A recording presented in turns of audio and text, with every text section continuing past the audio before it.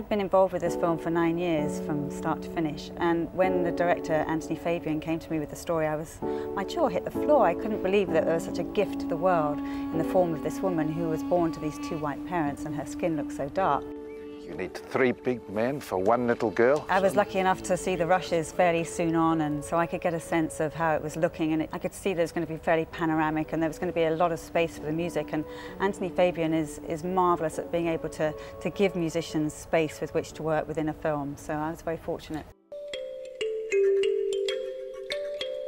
Well, the Ivor Novellos are voted for by your peers, so it's members of the music community, everyone from composers through to heads of music industry.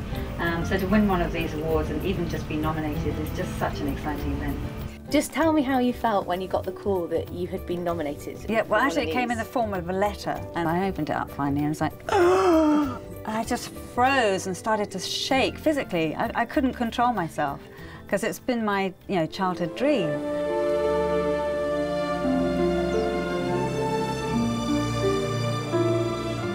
Helene composed the music for Skin, a film she felt so passionate about. She worked for at a reduced rate, and she even drummed up business for it herself.